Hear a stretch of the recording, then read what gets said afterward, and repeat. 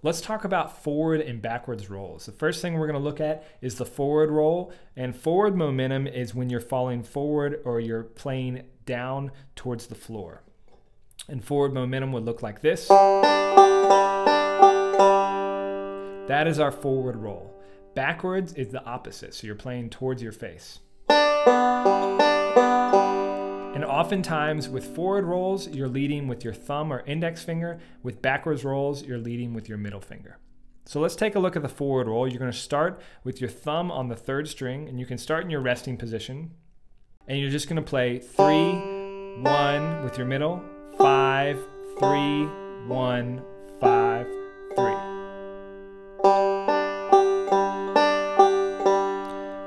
And then you can repeat the pattern. So you're going to go